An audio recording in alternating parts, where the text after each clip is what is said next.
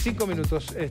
No te voy a invitar ni con una docena de ladrillos ni con 1 kilo de asado, porque la cosa viene tremenda. Ahora, si hay un rubro al cual le pegó fuerte la devaluación fue el de los materiales de construcción, Fausto. ¿Con qué te encontraste? Bueno, es así porque verdaderamente que ha pasado a ser un dolor de cabeza para los que están construyendo en estos momentos o los que tenían pensado arrancar con alguna edificación. Y la devaluación post-paso a uno de los sectores que más castigó fue al de los materiales de la construcción, aumentos cercanos al 30%.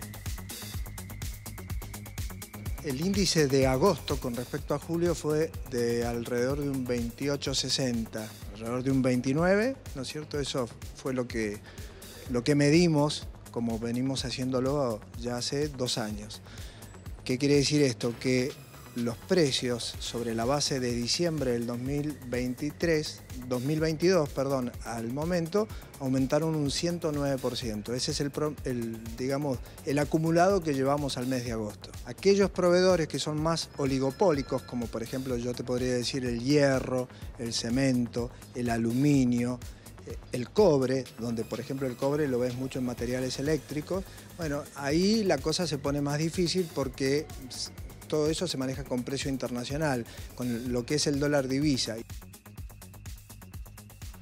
Bueno, ese es el panorama de los materiales de la construcción. Acá tenemos los datos más concretos. En 8 meses nada más, el aumento 109,57%.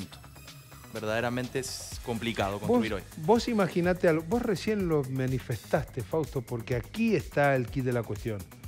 Que tenías proyectado iniciar una obra o tu casa, una ampliación.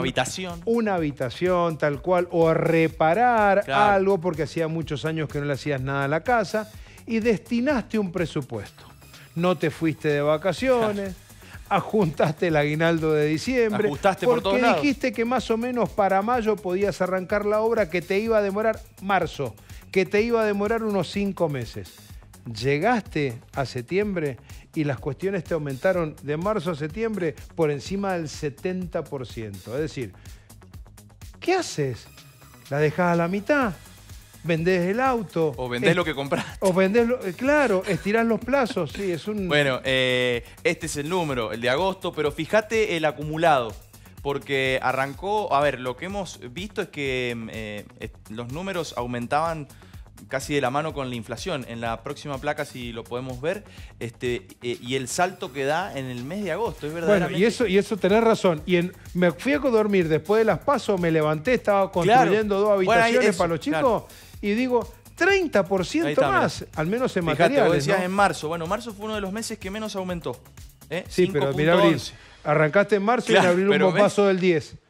Mirá vos. Muy complicado. Mirá, 10, 17, 25, 32, 40, 70, 60%, 65%. Bueno, y todavía hay algunos, hicimos una recorrida por algunos, corralones, por algunas empresas que venden materiales de construcción.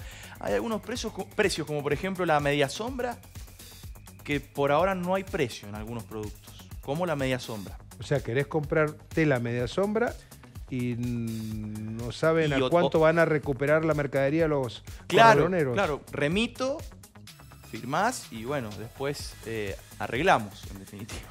Qué bárbaro, qué bárbaro. ¿Escuchamos? Dale. Hay materiales que todavía no tienen precio.